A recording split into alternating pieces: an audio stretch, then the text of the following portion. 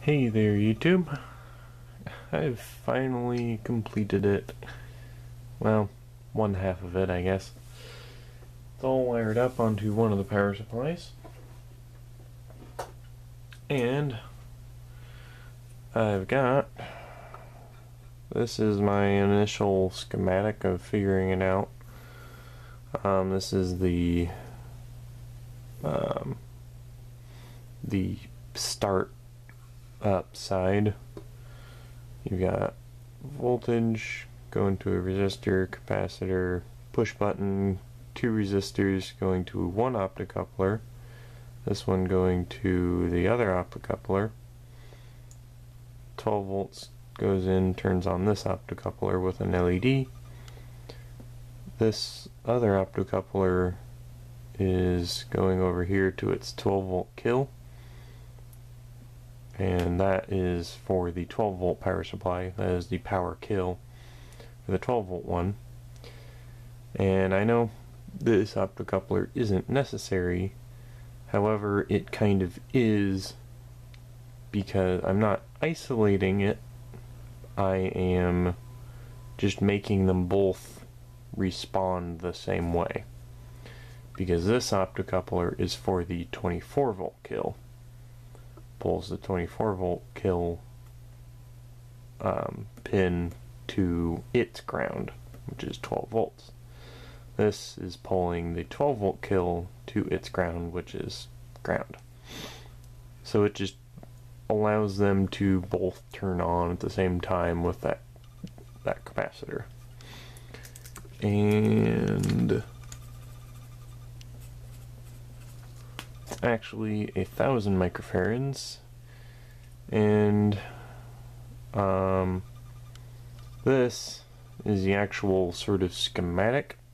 I have it going over here, and I did change this part right here. So instead of the 3.3 volts going straight to the resistor, I have it 3.3 going straight to the resistor, but it's going instead going through a diode, going to the AC good pin, which goes to the resistor, which goes to the capacitor.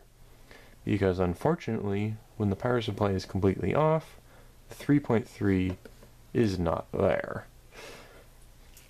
So I had to use the AC good to charge up the capacitor, and I also had to make it 1,000 microfarads instead of force 220 or something small. Yeah, that's a 220.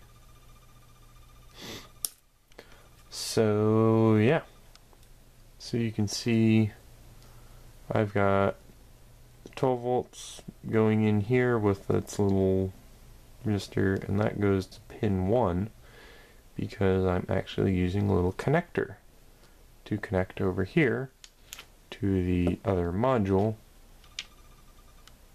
which has 3 optocouplers on it. So let's actually show you what it is. There we go.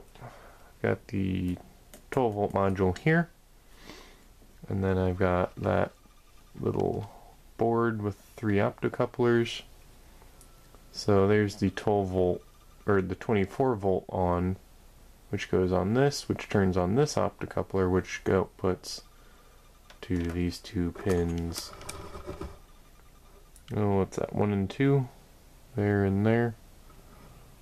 No, it's the middle 2. 3 and 4.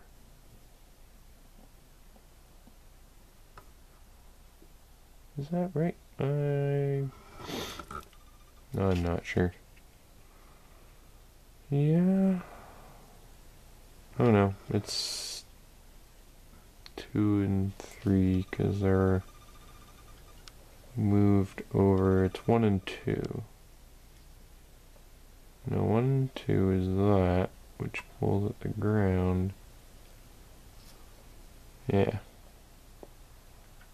You can see that's how it's laid out here.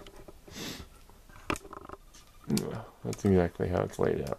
So it's got 24 volts going to the LED, going to the optocoupler, to the 12 volts, which pulls pin 3 to pin 2. Pin 2 is ground, pin 3 is the 12 volt kill. Yeah.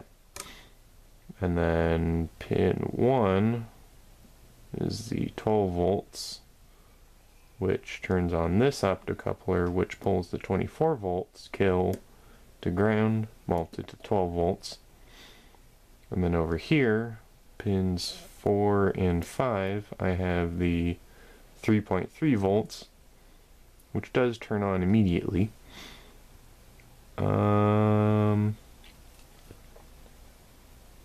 Yeah, that should work.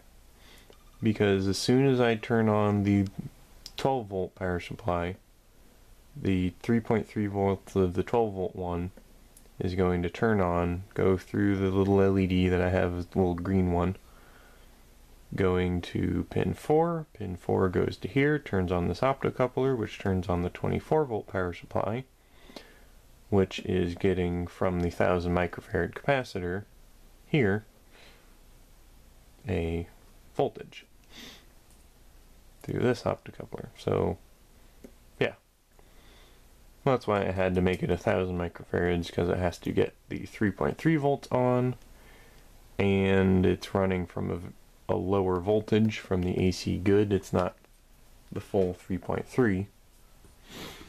So yeah, let's show you what it looks like. There you go. It's all kind of all over the place. But there's the power switch. There's the start button. There's that capacitor. Power on LED. 12 volt LED. And then here's that little module with the 24 volt LED. So let's try it.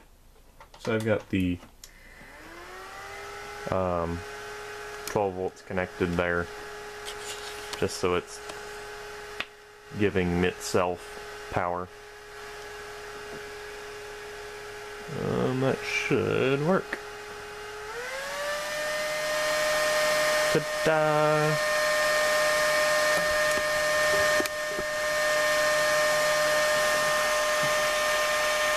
As you can see, switch it off, goes out, and there you go. And if I didn't have it connected, you can see like the time on delay of the push button. Whoop. Switch it on. Whoop. That was weird. Yep. So it's got a second or two.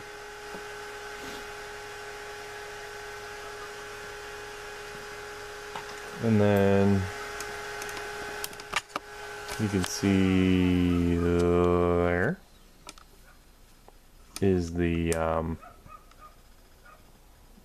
diode, and because this was where the resistor I had that just went down there, and so I added that diode and this wire going to the power good, or the AC good.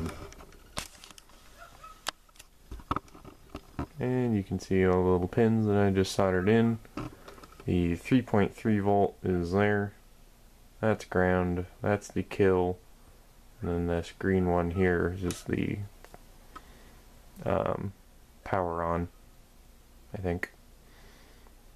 And yeah. So yeah, let me solder this guy to it, and I don't know, I'll probably test it and save you guys the boringness of just testing that part.